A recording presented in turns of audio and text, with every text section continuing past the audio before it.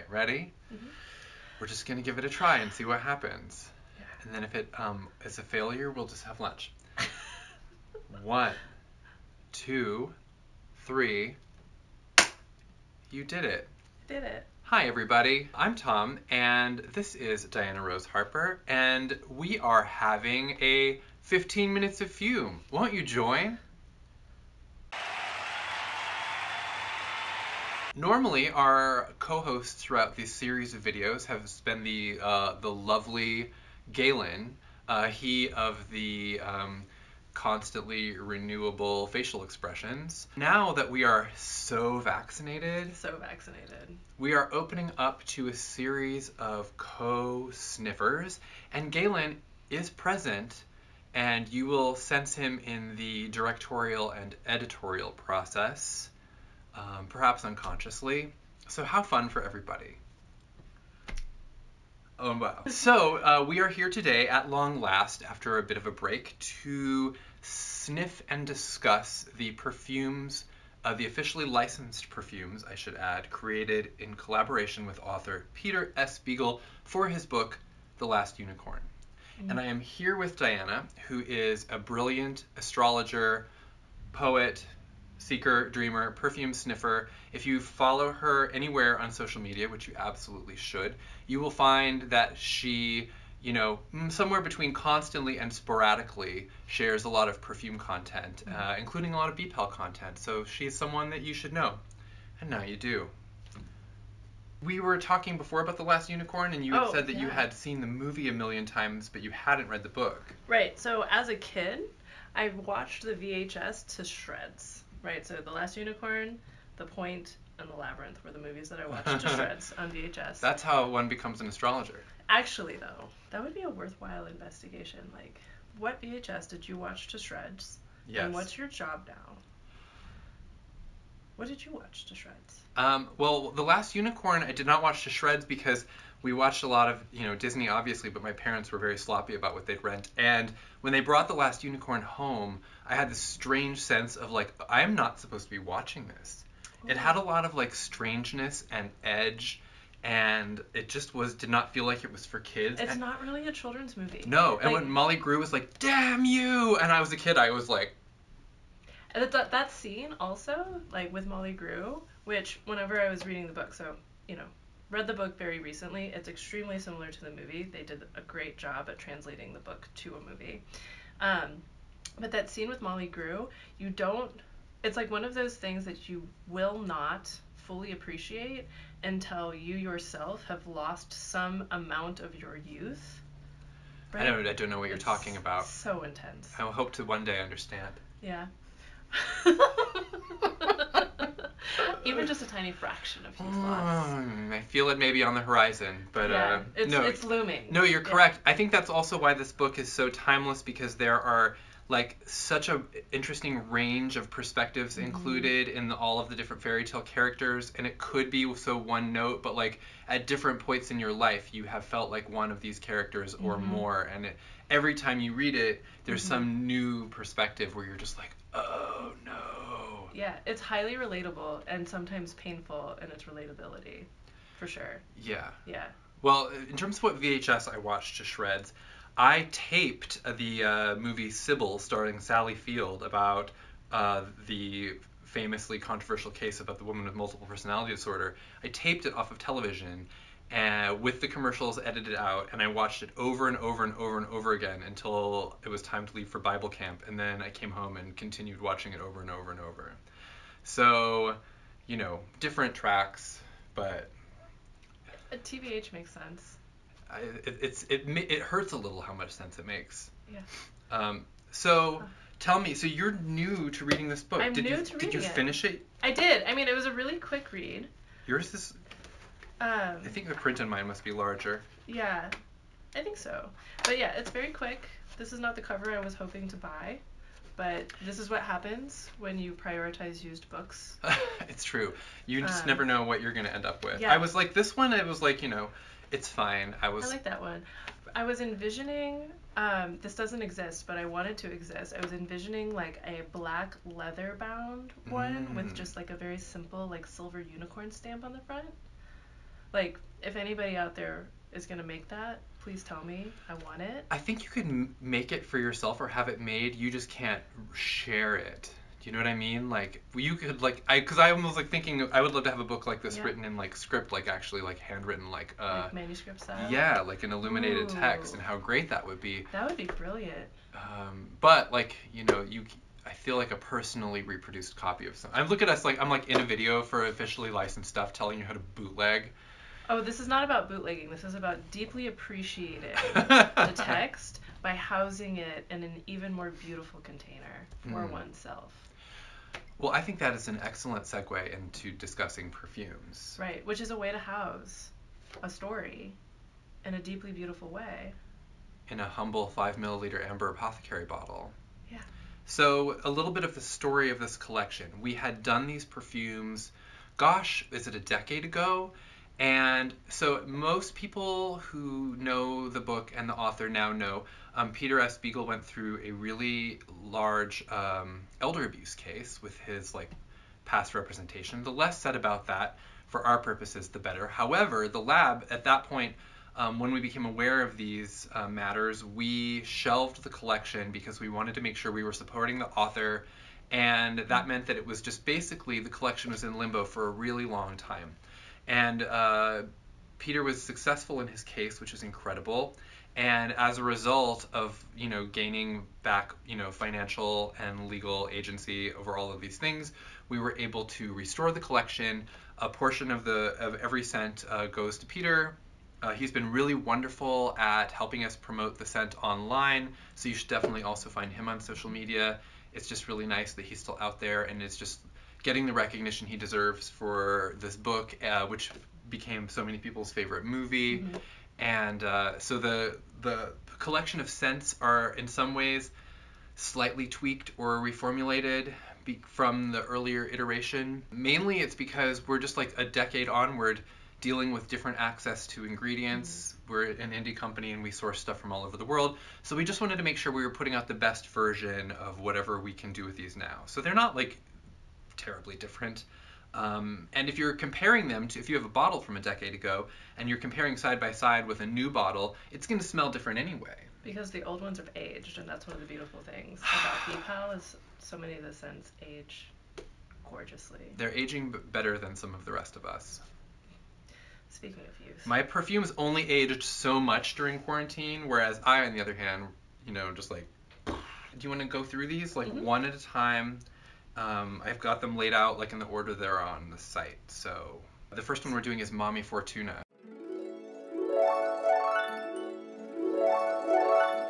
Mommy Fortuna, who is such an intense character, like absolutely brilliant, just clearly somebody who has figured out how to be in a world that is very harsh.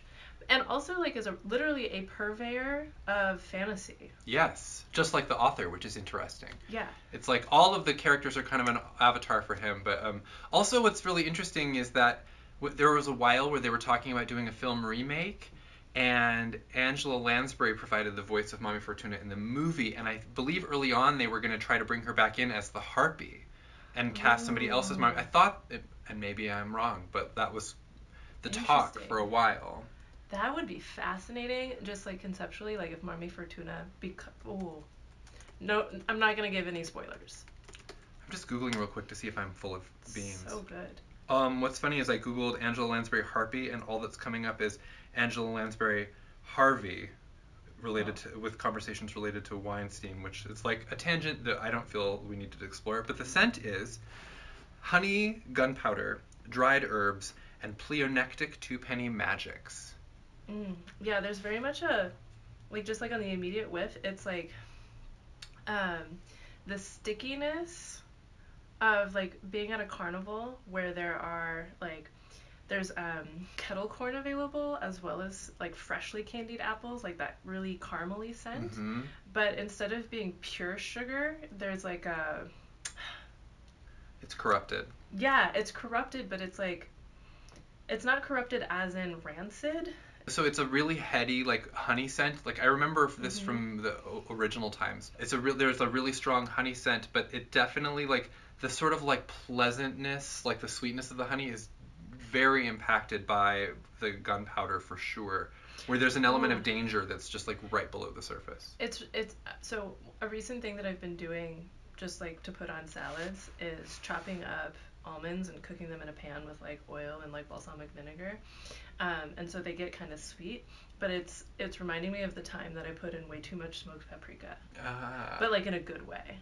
Yeah, there is like definitely kind of like a smoky crackle happening in this, and like something that you wouldn't expect to be there, but yes. that also makes complete sense. Right. It's like getting like a cookie from like a nice old lady, and then there are like things in it, you know, like that you didn't expect, and you're just suddenly like, there's this thing as a kid when you become really aware, especially when dealing with neighbors or people, where you're just like, oh, other people operate by entirely different rules. Yeah. Or like I remember when, I don't know if this is still a concern because I do not interact with children with any level of regularity, but you remember whenever people were like very concerned about Halloween candy having like sharp things in them, like deadly things. So it's like that. It's like sweet and like maybe deadly. I always felt like kind of ripped off as a kid because I never found anything like that in my candy, and I felt like I wasn't having like a real Halloween experience because no one was actively trying to kill me. I think it's because I watched that scene in Meet Me in St. Louis too many times where she believes that she's like, people are trying to kill her on Halloween. I'm like looking at Galen while I say this because he's laughing. You know what I'm talking about. Oh, there's like a wood scent that comes out as soon as it's on my skin, at least. Like a freshly downed pine branch, but not piney. Maybe cedar. There is definitely something kind of a sticky, resiny situation that's like floating up immediately. When I first encountered this perfume earlier in my BPEL journey a long time ago, I couldn't really wear honey scents. They kind of got to me. I've come a long way since then in terms of my exploration and my own like gender journey, and like there's something about this now. It really reminds me of that honey, black lilies, and gardenia petals that we did for Lupercalia, just in terms of it being like really sweet and sinister, and it's trying to like bowl you over with like charm in a way, but then there's just something about it like where you know there's like lots beneath the surface. Yeah, no, this is making me wonder what the new Harpy is gonna smell like, honestly, because Beth is a genius, and I imagine these two scents mirroring each other the way like the devil and the lovers mirror each other. We have the old one here. Do you want to smell it? Yeah. Yeah. Isn't it right there, Galen? Yeah. Okay. This is now. Granted, again, this is not exactly like the new one will be, and I have the notes right here.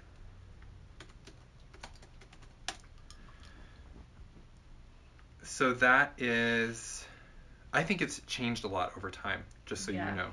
There's also like literally nothing in this bottle anymore. Oh, wait. Yeah, that's the one. What kind of like evil has entered your soul that you could smell the Harpy perfume and you're like, oh, it doesn't smell like anything. The notes are clanging metal, smoldering hatred, and terror. Vetiver, myrrh, patchouli, tolu balsam, black clove, bergamot, orange flower, and horseradish. Oh my god. What is... You know, like your classic metallic clove horseradish perfume. Whoa, the horseradish is really like... That is wild. It is like an unearthly experience. So that is genius. Not currently available, but in an upcoming round, will because be we're available. Releasing these in groups of 5, so will be available. Something to look forward to. Oh my god. To look forward to, you say about the horseradish perfume. No, seriously, I feel like it just, you know how horseradish like cleans out your sinuses? Oh yeah. Like I feel extremely refreshed, I want that. but also slightly on edge. Remember in was one of the Jackass movies where they dared one of the guys to snort wasabi? And then he just immediately, of course he did it, and then immediately threw up everywhere? Yeah. It's not like that. It's not like that, no. It's much more clean than okay, so so the reason why I said that though is like the sweet but sinister, like it's, you know, those chimera creatures that are, you know, like seductive lady in part and then like terrifying in other parts. So now the Harpy and the Last Unicorn is not seductive lady in part at all whatsoever. Right. But like the Sphinx quality, like it's almost like to a degree Madame Fortuna is the seductive lady, not in like the sexy seductive, but in the like let me pull you into this experience. She's literally a seducer of creatures and people. Yeah. Ooh. And one thing I have to say too is that while I don't know, like this on the skin definitely smells like magic oils, and we sell a lot of them specifically made for magic, and I don't really know what's doing it, but it definitely has that like botanica, like witchcraft shop smell. As the honey fades away, there's like, it's almost like there's like a dusty, resinous, you know. Yeah, it's like it actually is. It smells like a honey jar smell. Yes, that's right. Which is again like that seductive quality, which depending on why and what and who you're doing the seducting, could maybe be slightly sinister. Now I want to do a honey jar spell just for fun. What are you gonna attract? Whatever I want. It's like bratty teenage girl magic. Yeah, all of the things I want. Like the craft. Man, that is so dangerous. I want everything I want. Do you? Okay, so while we're in the realm of magical, operant characters, SCHMENDRICK, the magician.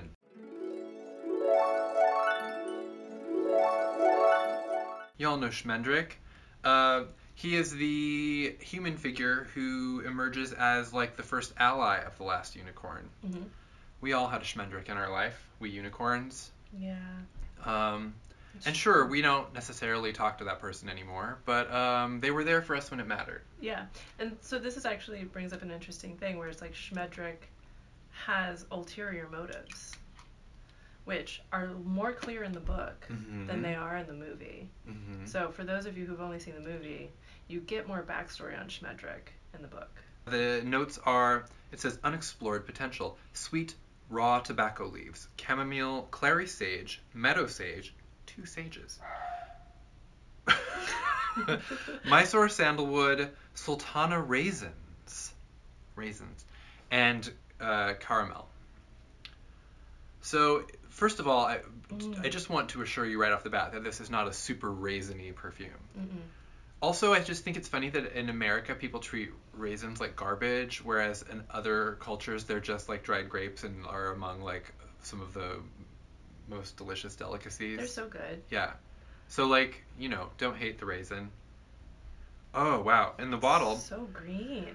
All the sage, the 2 sages, are really just bursting forward. Also the raw tobacco leaves, because it's not even trackable to me as tobacco. I'm just getting the raw leaves. Yeah.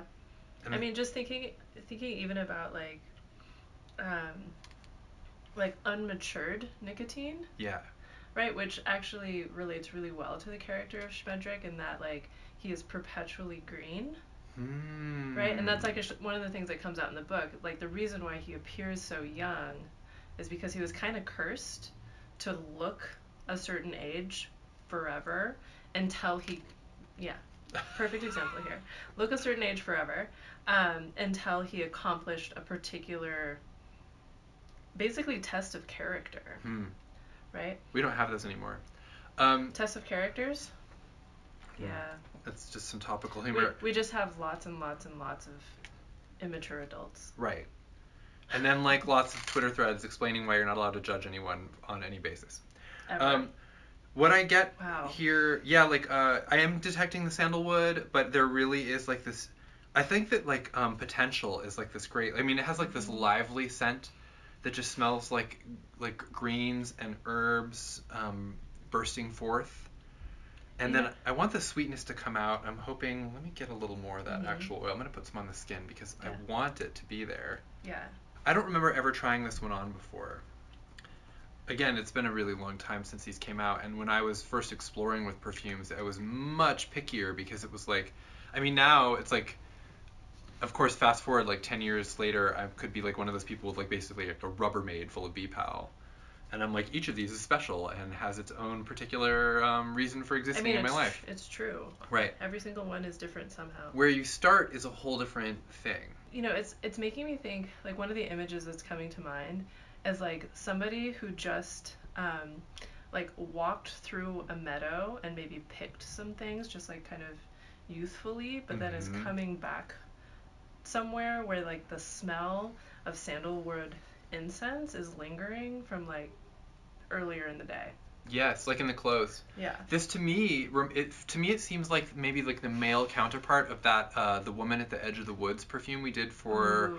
Dead Blondes and Bad Mothers, which was Yeah. like this scent of like feminine, like dark feminine power. Like And dark feminine, but will help you heal a cut. yes, even though they might be the person who cut you. Yeah. Uh, It's like they sold the knife that cut you to the person who cut you. And now they will, for a small fee, they will heal the wound. Yeah. But there is just something like, there's like a real kind of wisdom in the scent that I think is the clary sage mixed with the tobacco and sandalwood. Yeah. It's just kind of wholesome. It's very clean. Yeah, it right? is. Like there's an integrity there. Clean, but kind of like bucolic and old world, you know, like Yeah. the idea of like a clean person in like a sort of Middle Ages type fairy tale. Right. So like clean probably still smells funky by today's standards. Right. Right? There's like a But, hippie. There's definitely like a hippie quality to this, for sure. Between the sage and the chamomile and the sandalwood and the raisins, like how could there not be? I'm not really getting the sweetness. Are you? I'm not really getting any sweetness either, but I wonder if that's because Mommy Fortuna had such a clear sweetness to it. So by contrast, SCHMENDRICK is like less obviously sweet. That makes a lot of sense. You've done this before. What? Smelled perfumes. In series? Yeah. Yeah. Like in like a whole collection, like at once. Yeah. This is really reminding me of like the lunacy events. And like, you know, taking notes on like what did you put where. This is kind of what we're doing here, is like letting people lunacy vicariously through us, because since you can't wander around with a notepad trying to keep track of your arms where you put what, you just get to watch someone else do it. Mm-hmm. I don't mind at all. I do sense like, I think that the caramel is kind of bonding to the sandalwood a little bit and just kind of enhancing. There's like, it's just kind of like a rich musky sweetness. It's not like a candy smell. It's, you know, it's like the image that's coming to mind right now, like of like this figure is like somebody who is trying to figure out herbal magic, and that's why they smell like a bunch of different green things, and also does regularly burn incense, but like single note incense versus like nagchampa, that's like a collection of things, and also always has candy in their pockets because their metabolism is too fast, and so they have to always have like immediate blood sugar support. They get the munchies. I can imagine SCHMENDRICK getting the munchies. Otherwise he gets hangry. Yeah. Like a hangry magician sounds like a bad.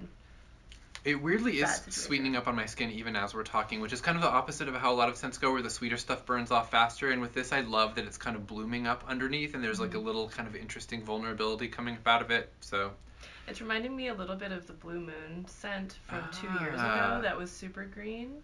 Had like a bunch of thyme and things like that in it. It was like the Libra Blue Moon. Sure. From that year. Do you remember that one? I don't remember anything. I mean, I know. This doesn't have the thyme. What like you're the saying concept, makes sense. Yeah. But I trust your interpretation. I mean, that's why it's so important to have multiple people sitting here on the couch, because if it's just one person, it's like after a while, I feel like I'm in some kind of Jacob's Ladder situation where I'm like, am I even conscious?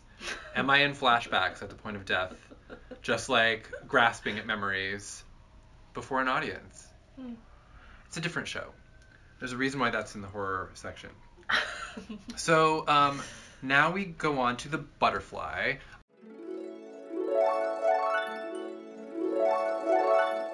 Oh my God. The most annoying character in the movie. But these are not licensed for the movie. They are licensed for the novel. Right. So I always tell people who haven't seen the movie, like, you just have to outlast that beginning butterfly scene. Oh my God, I love the butterfly so much. It's a lot, though. I mean, yeah, the butterfly is very extra, but like the butterfly, honestly, so for people who get Last Unicorn references whenever I'm sitting in astrology sessions, if they have Gemini placements, especially Gemini moon, it's like the butterfly is your BFF, like the butterfly from the Last Unicorn, of just like being able to go all different sorts of places, really shallow, really deep, like spontaneously bursting into song.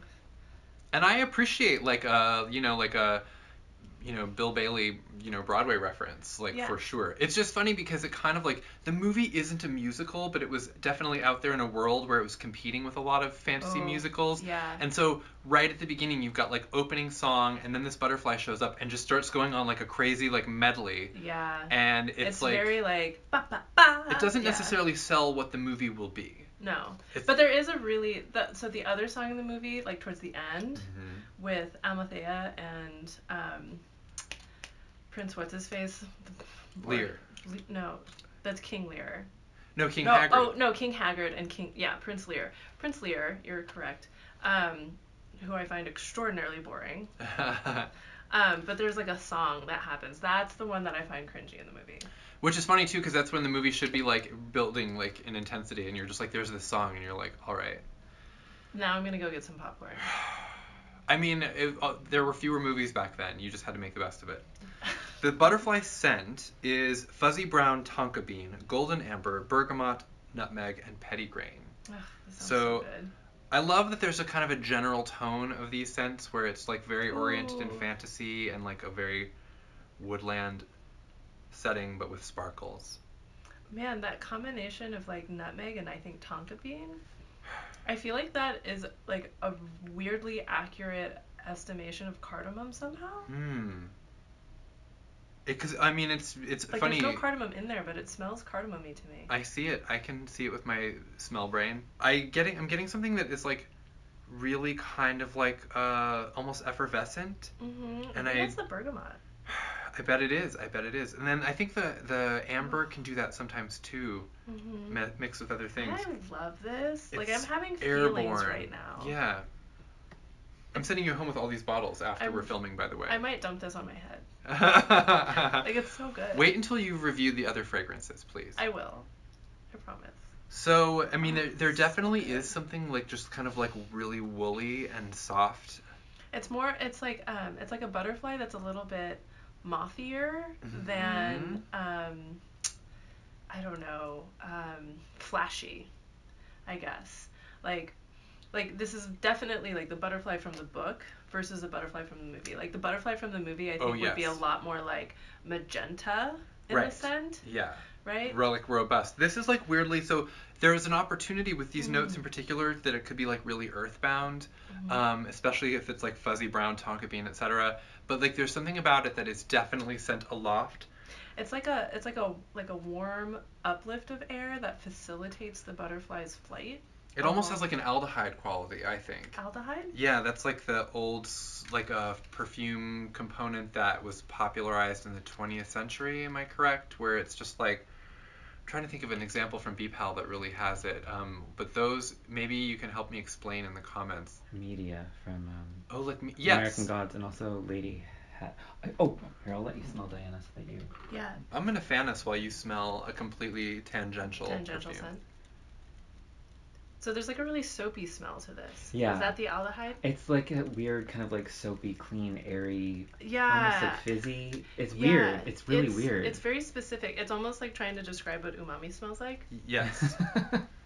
Yeah, okay, I can see what you're talking about now. But that's what I think makes it into like a butterfly scent, you know, instead of like a caterpillar scent. There's definitely a lift to it. It's a little sweeter than I was expecting also, just from the ingredients. But I mean, that shouldn't be a surprise because like tonka bean and amber can be sweet, and like nutmeg really plays to the sweetness. Yeah, I really, really, really like this. Like a lot. Like there's also you know how like certain colognes that lean towards like warm, like almost cozy. Yeah. But it's not like we're gonna be like hanging out in grandpa's like study. It's not that. Yeah, kind. it doesn't feel like tethered to a particular human personality or place or anything. Like it's kind of like definitely held into kind of a fantasy realm. And there's a worldly quality to it too. I think maybe it might be the combination of sweetness and spice of like what is it to be not necessarily a merchant, but somebody who is in conversations with lots of different people from all over the place, which is really like the butterfly's role. Right, in the play. Yeah, or in the play. In the movie, in the book, in the story. Yeah. Yeah. Like, it's funny because the butterflies kind of like integrate the human world and pass through and around and everything. I thought about that when I was driving home from Arizona recently, like driving through some kind of butterfly migration where there were just butterflies careening at my windshield for like 30 minutes. Wild. And I was like, oh, you're not supposed to be here. You would think you could go higher over the freeway. Yeah.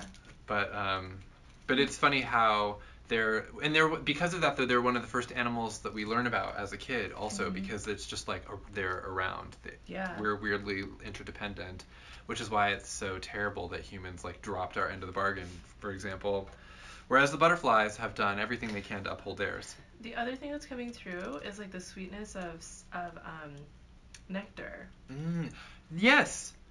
Like, I totally get that. Yeah, like what is a butterfly sipping on? Literally all the livelong day, it's nectar. Gin and juice.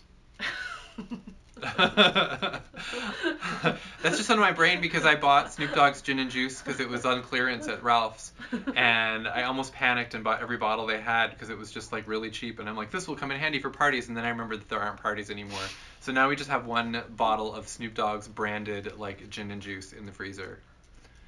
You never know when you're gonna have an emergency. And after having tasted it, I will tell you that it would have to be an emergency. So we now we're up to the star, the diva herself, the last unicorn perfume oil.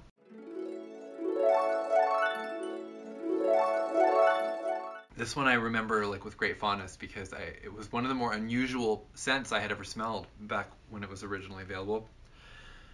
Deep breath. Frosty lilac petals, iris pallida root, orris, violet leaf, white chocolate, coconut, wild lettuce, white sandalwood, white gardenia, and oak moss. Wow. And raisins. Just kidding, no raisins in this one. Unicorns don't eat, so... That's why I love the wild lettuce that's in there, because it's like maybe she would like just nibble the wild lettuce, you know, the kind of way like that like a really pretty person at a party will like hold like an appetizer, but you don't really see them eating it because they don't want to sacrifice their lipstick. It's just their drink is never empty, and it's like, is it because everybody is always refreshing their drink, or is it because they're not drinking? They're just too pretty to drink. So there's just something so strange and wild about this, and like fantastical. There's something like immediately buttery about it for me, where it's like a cookie, but not a cookie your grandmother would give you, but like a cookie that would like just like magically appear next to your head because you like fell asleep under the right tree. Yeah, and you shouldn't eat that cookie. You definitely should not eat that cookie. Yeah. But it's tempting. I think that's got to be like, it's like the orris and the white chocolate and the coconut in there. But then there's something about the immediate positioning to like the things like the white sandalwood, the wild lettuce, where it's like kind of woody, vegetal, like oak moss, where it's like it's such a smooth slider bar into the realm of like, you know, the inedible. Yeah. Or like that oak moss, it's like, it's conferring a very specific, you know how there's like a smell by a beach that has a lot of seaweed? And it's almost the same as the smell whenever you're deep in a woods that has like a sufficient quantity of like leaf mold. Yes. It's that. Right. Right. And the frostiness of it too, when it says frosty lilac petals, there's definitely this like cool dew over it, which is so strange. Like it has a kind of a weird opalescent quality. Oh my god, opalite actually would be a perfect like if you're synesthetic in terms of like crystals, like I feel like this is, it's like opalite set in an unusual metal for something like opalite, so like brass. That's what in Julie Dillon's artwork for this, I really see that too, because there's just like a picture of the unicorn in the woods, but it's all kind of in the same dreamy palette. Like it really, there's like an iridescence to it that comes from smelling like lilac, coconut, and wild lettuce in the same scent. Like I'm literally like looking at this like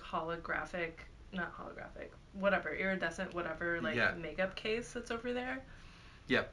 And like it's like that, but instead of being made of plastic, it's made of like flower petals and mist. To me, this is like what the last unicorn smells like after like a light workout. You know, like there's something kind of like and then this, it sounds gross, but like having ridden a lot of horses growing up, and like there's something about that sweaty horse smell that's not unpleasant in the slightest. You know, like it's more of like alive. Yes, exactly. Yeah. Or when it rained here, that was like last week. It like rained in Los Angeles. I missed it. And it was amazing because then it's like going for a walk right after it had rained. Everything smelled incredible. Like I have fragrant geraniums. Oops. No. I'm listening. I just happened to lose the lid. I'm gonna have some of this. Yeah, there are fragrant geraniums like right outside my kitchen window, and just my entire house smelled like geraniums. Was that a knock on our door? Was it a knock nearby? I really get the thing that always fascinated me about this is that I really get the lettuce. Like I get the white chocolate, the coconut, and the lettuce, and this should be mentally incongruous. And because it's a unicorn, and because I've read the book, there's something about it that just isn't. It's like just like some weird glade. It's like that there's some level of recognition and resonance, but whoever it is that you're speaking with has such a different worldview and history that there's just permanently going to be a chasm between you and that person. Yes. But it's not like an utter sorrow of a chasm. It's like a bittersweetness of like, wow, I can't believe I get to witness this chasm. Yes, and that's why I think it's fascinating that this is kind of like on the perfumery end for the collection, and it's kind of very glamorous and sheer, and it has this effortless beauty to it, which is like what I think it's like the fantasy of beauty, you know? And I feel like this is the scent of like what I think I would feel like if I ever met Tilda Swinton. Or I got to see her sleeping in that box. Didn't she do that? Yeah. She slept in a glass case at a museum. It was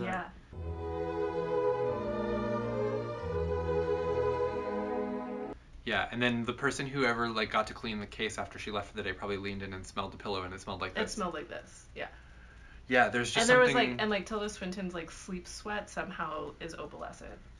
She just makes crystals like a bird or a lizard. Yeah. Wow. Yeah, there's just like a real far away like romance to it, and it has like a distant quality, like you're saying, like there's just like a veil, you know, and you can smell the veil and barely sense like what's on the other side of it. So I love that this is a series of extremely abstract perfume reviews. Yeah. And you have no choice but to love it. And to subscribe for more. Make sure you hit like. Oh, please just like everything. Please like something today. If you don't like us, like someone, like something. The last one that we have to discuss is the Lilac Wood, which we were missing this morning, and I had to drive all the way to North Hollywood to go acquire a bottle of it.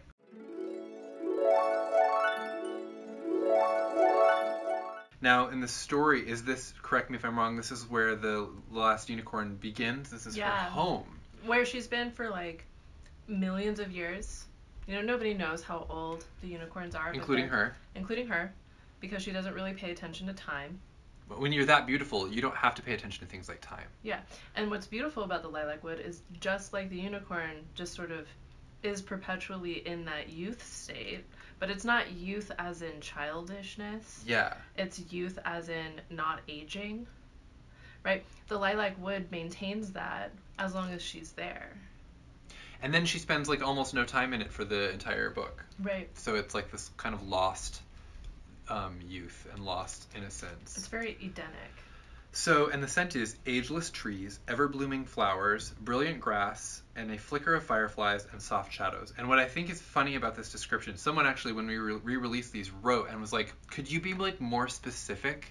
Because it just says things like flowers and shadows and trees. And this is something that the lab does sometimes, especially to protect our formulas. Like, no, sometimes we're not more specific. You know what I mean? Like, we don't want to create something that we think would be like easy to copy, and also like there's something about like you have to just enter the mystery. You have to enter someone else's fantasy. I know that's frustrating sometimes, especially in a world where for consumers you're used to being able to know everything about a product, you know, and like especially for perfumes, even like you can look up on Fragrantica any like mainstream perfume and see all 600 notes like or whatever. Yeah. Not that you'll be able to detect most of them, but so anyway. I was gonna say the other thing I think about knowing the exact notes of a perfume is sometimes that will then click your brain into trying to pick out all of the notes instead of allowing for just like the complete experience of the combination of things, because I think this is one of the things that Beth actually does really well when she's composing is creating perfumes that are very much more than the sum of their parts. That's true. So for sure, knowing the scent notes is sometimes less useful than knowing the feeling sense. Right. Yeah. That's an important part of it. It's like there's so many reasons why it's just like in some instances best for us to like put as few details as possible. Right. But that's why we're here to smell it and describe it for you. Yeah. So this to me, like I'm smelling like it's a dawn smell for sure. It smells like like the immediate thing, because there's like a lavender lilac combination that's happening. It's definitely, like, if you're synesthetic, it like definitely smells pale purple. Yes. Like silvery pale purple. But like the immediate image I have is like a grandmother who has refound like a specific core part of her like girlhood self and is maintaining that girlhood self. I mean, there is like a really, because it's like the combination of like age and also youth, like in the same blend. Where like, I mean, it's like a very eternal thing, which is funny because that's where I think we're getting like the old trees. I mean, it says ageless trees, but that means, you know, that doesn't like mean young. That means very old. Yeah. Again, like it's not youthfulness. It's not agingness.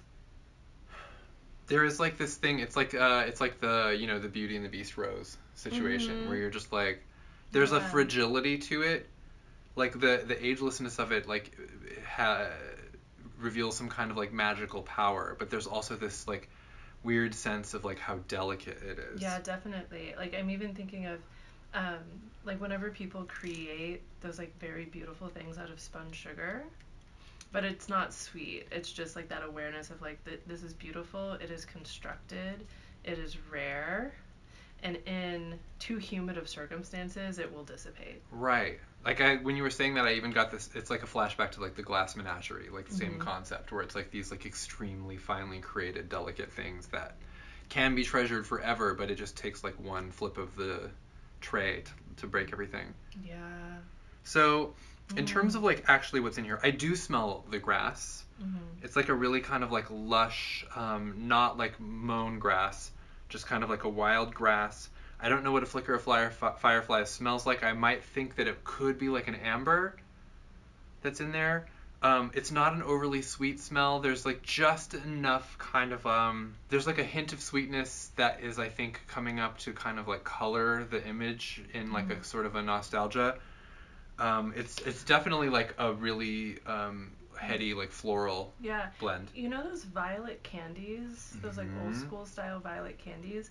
So there's like almost a powdery quality, but it's like I'm imagining like little like woodland sprites who dress up and they use pollen as powder. I'm gonna try some of this on. Yeah. Does that work? I don't know. I don't think it does. At least not for humans. I don't think you should go like put your face in a flower. I'm not going to tell sprites what to do. Yeah. Sprites can do what they want. Oh, wow. So on the skin, immediately it just became greener for me. Maybe I've just like sat and smelled it long enough to where some of the floral notes I've gotten adjusted to it. I mean, if you're a floral lover, I think this is of course like definitely worth trying. Extremely if you're afraid of florals, this won't hurt you, but like just know, I mean, it's called the lilac wood. Yeah. It's a lot grassier. Yeah. Like it's like freshly mown grass, but freshly mown grass like in the like early to late springtime when the grass is like really healthy and hasn't dried out at all. Like there isn't that like late summer hay fever grassiness. It's like the early enough to still be cool, like really, really cool in the morning. There is a nice like humidity to it, and honestly, what I think is so cool is there's like room to explore in here, like what's the way it's crafted. Like you're never necessarily smelling all of it at the same time. It changes so much, even just become like getting a few inches away from it on the skin. So I can smell the trees more, which I think is some of the humidity is coming from also. Yeah, like the aspiration of like a lot of healthy, well-hydrated plants. Which in Southern California we wouldn't know anything about. I mean, I come from a woodland place. You do, yes. I come from a woodland place. You come from a desert place. I come from the dust. I think that this is one of those things where in the bottle, if I was smelling it, I might have thought like this is too much flowers for me. Too many flowers.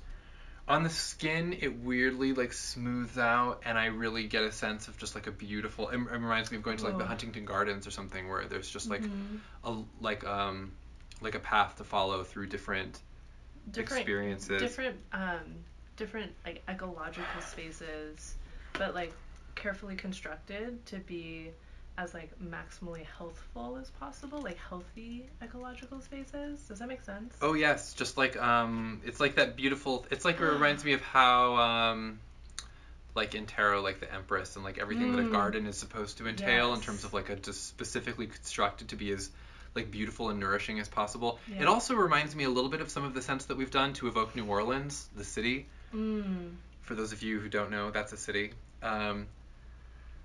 Where there's just like this sense of just like everything like bursting out like and like so shadows. alive, Yeah. so rich, right? Where, you know, if anything, it's like the consequences of like really rich soil. So you don't get the soil scent at all in this. There's no earth, like actual like dark earth. But there is the sense that it's present in that everything is so just like flourishing. It's a sense of flourishing, like green flourishing. And there's something kind of warm about it, which is kind of an interesting contrast because we just smelled the unicorn, which has this like cool quality, you know, where it's just like more of an evening brew, and this is much more like the sun is coming up, things are uncurling, things are warming up, you know. So that's like a fun contrast. How do I even try to language this? But how do I language? I'm no Peter S. Beagle. It's like permanent springtime. Yeah. Really. Which, who doesn't want permanent spring? And there's something really clean about it too, because we were talking before about SCHMENDRICK and how he smelled clean, but in kind of like a like, you know, I don't know, like there was like that hippie quality about it where it was like the human world, and this is just like a weirdly clean fantasy of nature. Yeah. Yeah, it's like uncorrupted. Like, you know, we were talking about Mommy Fortuna having that kind of corrupted thread. Yes. This is like complete, like even smelling them in contrast. These are completely different places. Yes. Right? Like there's no deception with the lilac woods. No. That's what I think is so interesting about, like, because I know a lot of people don't like florals, but like a floral perfume is like weirdly honest to me, because it just like it is what it is saying it is, you know. And a lot of the notes that like people gravitate toward in scent are really like a fantasy version, like the like, you know, for even things like apple and like other things, like you're still chasing like a particular fantasy or kind of apple. And I think with a lot of like florals and scents, like these are, it's a very old collaboration between humans and flowers in terms of like, we just like associate them with smelling exactly like they do, and then we want that scent to be close to us, you know. So, I mean, you know, it's not for everybody. There's no pretense with flowers. There's none. This is why I always think it's so funny why I love wearing rose perfumes. I'm like, being like, if you're like a rose perfume wearer, you're just like that bitch, basically. You're like the kind who would wear pearls to a dinner party or a veil to a funeral. There's just like, you're just doing the thing. Yeah, without self-questioning. Right. Whereas other people might feel like that it's like a costume they're putting on, you know, and it's like some people just are that bitch. Yeah. So, which it turns out I am. Thank God. It took me long enough to get here, but I'm here. Yeah. So these 5 are currently the only 5 that are available on the website. We're going to be releasing the next batch of 5 in the future, hopefully soon. I don't have a timeline for it. And I think were there 30 total at one point? There were a lot. There were a lot. I remember, actually, like, I think B-Pal's last Unicorn series, I didn't acquire any of the first ones when they were out, but I was lucky enough to get the Amorous Tree via the Etsy at one point. But and then a friend of mine immediately spilled a third of the bottle on her in a time period when she was very thirsty, you could say. It was really funny. But just like reading through the descriptions of the last Unicorn series when it came out, like the first time, that's what immediately just like glued me to Black Phoenix forever. It is a really big thing. Like not everyone is into the last Unicorn, but it has this obsessive following. And there's something about the lab between like things like some of the Gaiman novels, and then like this and a few other things where it's like specific properties that really signal to certain people like this is a big deal. Yeah. And I find that so funny because when I talk about my job or I'm like trying to explain what we do and I mention some of these things to people who are not into those things and don't even necessarily realize the massive fandom around some of these areas, they just don't really get it, and they're like, oh, what a fun little niche to occupy. And I'm like, it's not little. That niche is substantial. Yeah. It's a very exciting thing to be able to do. And then, obviously we have more stuff coming up that we'll be reviewing. Galen will be coming back to help me review the upcoming DragonCon convention exclusives, which there will be, and we are going to, apparently, despite all odds. I'm trying to think if there's anything, last things that we should say. Thank you for having me here. Oh my god, this thank is you. just, like, beautiful. This is what we wanted to do from the beginning, except for we were unable. I mean, like, back when we started filming these videos, I was like, and someday, hopefully soon, we'll be able to have, like, people to talk to about these things. And it was not possible for just a very long time. But so thanks for super duper vaccination and ongoing caution.